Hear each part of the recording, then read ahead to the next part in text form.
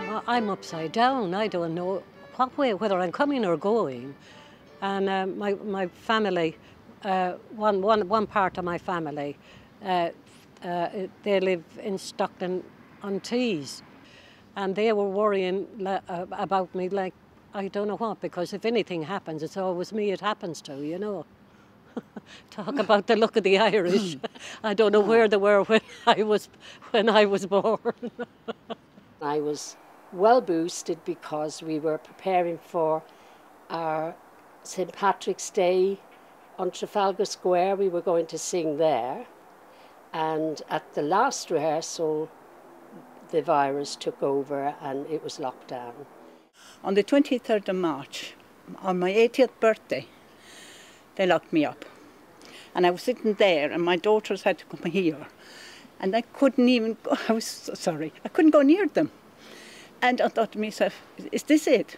Yes, I picked up the coronavirus in about the 3rd week of March and was really ill, was struggling for breath, would not go to the hospital.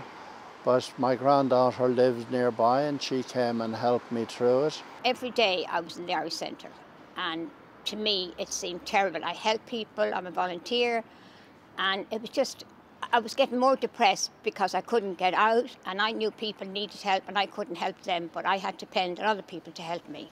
When lockdown hit, I missed my family most of all, because I used to babysit my grandchildren. One of my sons lives in Surrey, and we used to come and go from there, just hop on a train, say we're coming, and you know, we took all that for granted. And then lockdown hit, and of course we had to stop all that. Well, we happened to close the day before Paddy's Day, which was a big decision for us. And then we got the news 3 days later that every pub had to close. We decided we'll enjoy it, and I said to all of my family to enjoy it. And not to start worrying, because worrying won't get you anywhere. Hello, my name is Michael O'Connor, or Mick O'Connor, but don't take the Mick, please. And my Irish connection is my parents. My mother was from Tralee in County Kerry, and my father from Ballinlough in County Roscommon.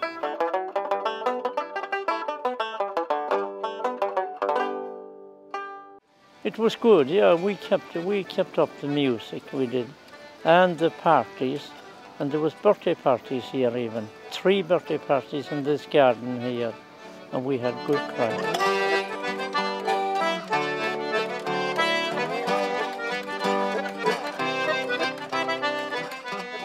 Going through the lockdown and what it has prepared us for, I think of Ireland, and in that first thoughts of Ireland when I heard the news about the virus, I just wanted to get on a plane. I just wanted to go home. I just wanted to walk with Derval Galdove down Dollymount Strand. And then also the literature and the kind of great kind of culture of our country. I started to think about that. Yes, when this is all over, this virus, my plan is to go back home to Ireland for security reasons and family all around me. I have 6 sisters and 4 brothers, and they all have their families and their grandchildren and now the great-grandchildren. So I would be in heaven.